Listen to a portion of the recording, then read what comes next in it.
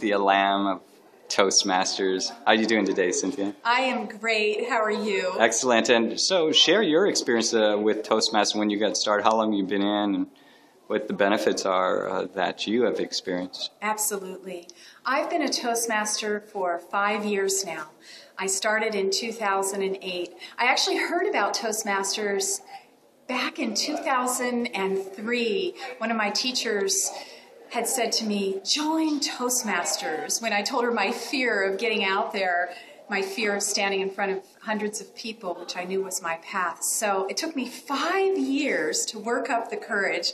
And then I came to an Agape Toastmaster meeting one Saturday morning, and I just saw the program. I was hooked. I joined that day. I said, this is for me.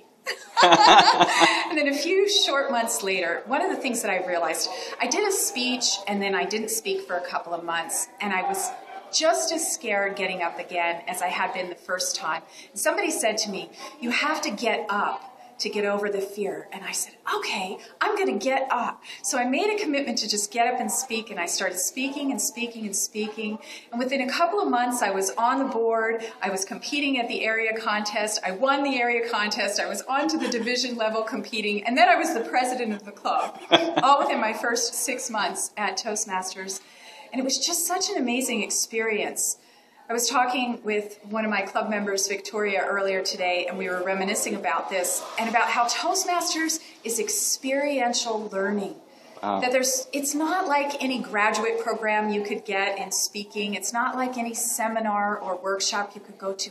It's actually experiential training. It's hands-on, feet-on, voice-on training. And you get to get up there and you get to do it again and again and again until you get comfortable speaking in public. So I went on, I became the area governor next to stretch myself. Wow. And then I went on to become the division governor. And then the year before last, I served at the district level as our district sergeant-at-arms. So I had the opportunity to stretch myself with 3 years in the government. And it's the best thing I ever did for myself. So I encourage you, if you want to become the leader that you were made to be, that you were born to be, and you want to just drop all your fear and be able to share your message authentically, join Toastmasters.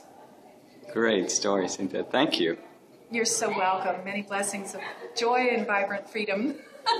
Yeah.